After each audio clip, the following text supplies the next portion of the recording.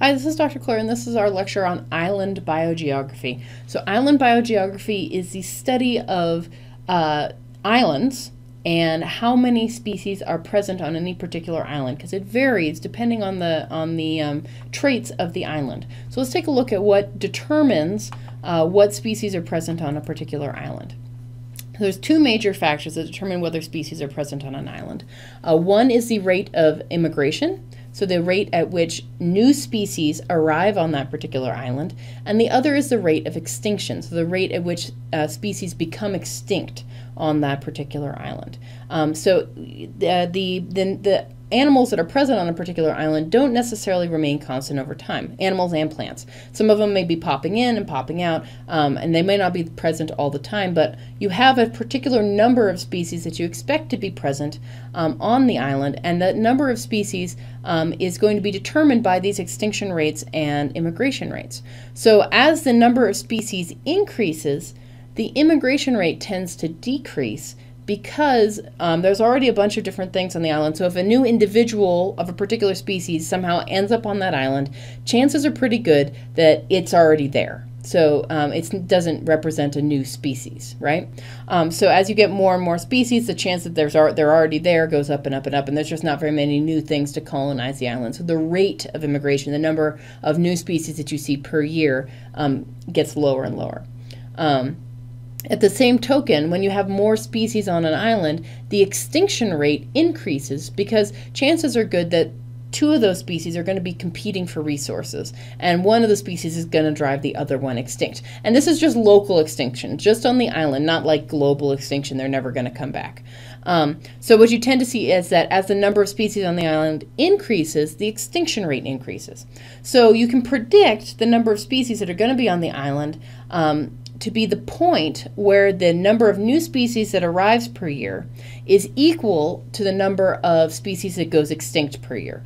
And so that's the equilibrium point, and that's the number of species that you would predict to be on the island. Okay, that makes sense?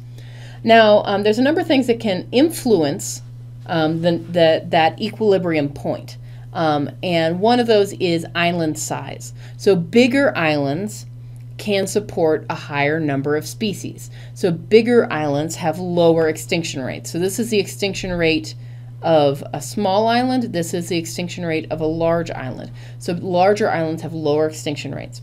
At the same time, larger islands are easier for dispersing animals to find. If you're flying over the ocean, it's much easier for you to run into a big island than to run into a very tiny island. So the immigration rates of large islands tend to be higher than the immigration rates of small islands. It's more likely that a new species is going to find that island. So if you look at the number of species on any particular island, you tend to see that large islands support more species and small islands support fewer species. Okay, and if you actually go out and you look at the data, this is some data from the Caribbean.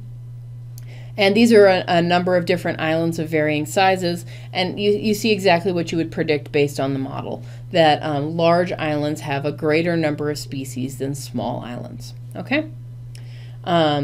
So what's interesting about this? Why do we care? Well, might be hypothetically interesting for understanding islands in the ocean, but human development causes islands on land through what we call habitat fragmentation. So when we go and we make farm fields, or there's urbanization, or whatever development we do on the natural landscape, we break up the habitat into little bitty chunks. So there's a little patch of forest here, there's a little patch of forest there, there's a little patch of forest there.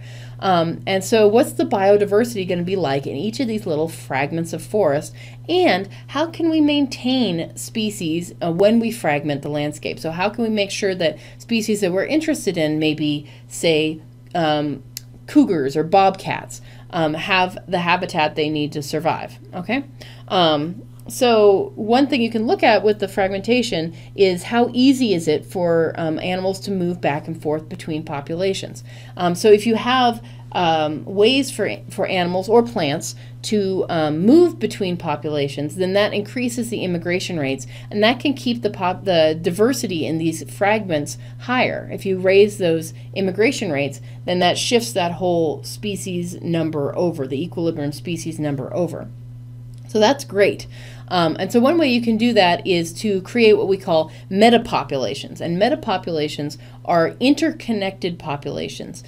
So that there's individual movement. There's a lot of immigration and movement of individuals between the populations. And one way you can do that is by having habitat corridors between fragments. So you have a little strip of grassland or natural habitat that goes between fields, and that allows for individuals to move through those spaces and maintain populations in all of the different fragments so they don't go extinct.